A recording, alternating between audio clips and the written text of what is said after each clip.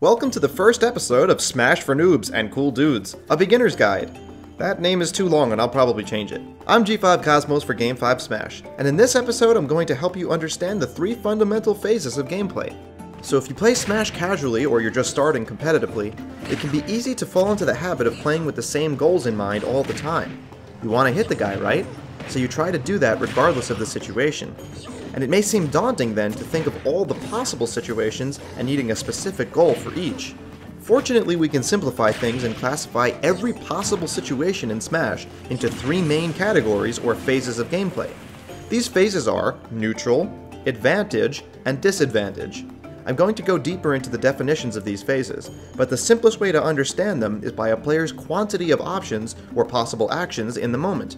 In neutral, neither player has more options than the other, and in disadvantage and advantage, one player has more options than the other, and the player with more options is in advantage, while the player with fewer options is in disadvantage.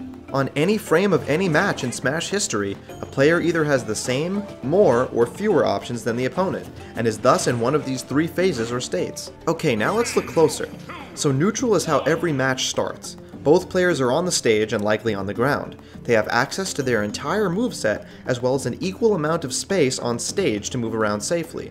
Space and positioning are extremely important and often glossed over by guides and tutorials. Although there are a plethora of ways to achieve it, the goal in neutral is always to turn neutral into your own advantage state.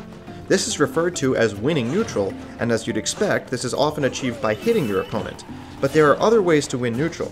Pressuring your opponent, or essentially scaring them in some way, can force them into shield, into the air, or into the corner of the stage in an effort to avoid whatever threat you present. Although some might not consider this winning neutral, if you look at these three situations, your opponent definitely has fewer options than you do in each. In shield, your opponent cannot dash or walk, and only has access to out-of-shield options, which are grab, jump, roll, spot dodge, up smash, and up special, and letting go of shield, which has 11 frames of lag. In the air, your opponent cannot shield or perform any grounded moves, and their movement is limited. And in the corner, your opponent loses the option to move backward without going off stage, which is even more limiting. If any of these lists still sound like a lot of options to you, consider that when your opponent is in these limited positions, you have complete access to your entire moveset, and thus you are in advantage and they are in disadvantage. This brings us to the next phases. Although advantage and disadvantage are inherently polar opposites, they are two sides of the same coin and cannot exist independently of each other. You can think of it like a scale weighing both players' options. When the scale is balanced, the game is in neutral, but when one side is higher, the other side will always be lower, these being disadvantage and advantage. Advantage state is most obvious when a player is performing a combo, juggling the opponent, or on stage when the opponent is off stage, but advantage can take many forms as explained in the examples of winning neutral mentioned earlier. Once you enter advantage state, your goal is to maintain it for as long as possible and get as much reward, meaning damage or a stock, out of it as possible relative to the risk in doing so. Risk management at advantage state is important, because despite your opponent having fewer options than you do, you still must respect those options or your opponent may turn the tables. For example, Fox is in disadvantage state because he's in the air above Mario.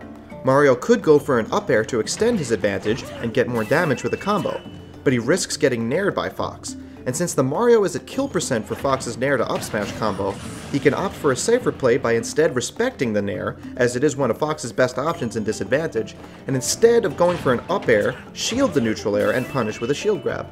The Mario of course doesn't know for sure if the Fox will nair in this situation, but considering the risk-reward ratio, he's safer by choosing an option that ends his advantage and resets neutral, rather than choosing an option that could continue his advantage but risk losing his stock. Although there are specific goals for different types of advantage situations, you can never go wrong by holding center stage. I'll talk more about stage control and positioning in another video. Finally, let's look at disadvantage. Your goal in disadvantage is to give your opponent the least reward possible and end their advantage state, whether the resulting state is your own advantage or just neutral. These goals are, again, relative to the risk involved.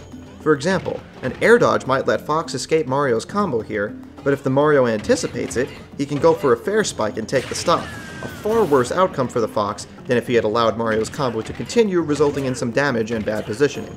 The concept of taking hits is very important to understand. Since all defensive options are punishable, it's often better to accept whatever your opponent may have than to spam defensive options, as you may eat more damage for doing so. This is very common at lower level play, and good players will quickly notice your habits and punish accordingly, so it's very important to take your time and play Disadvantage carefully.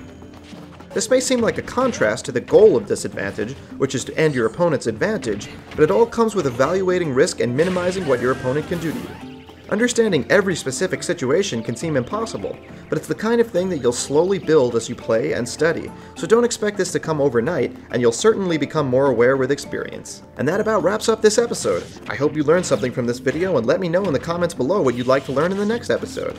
As always, thank you for watching, and please subscribe to Game 5 Smash for more informative videos.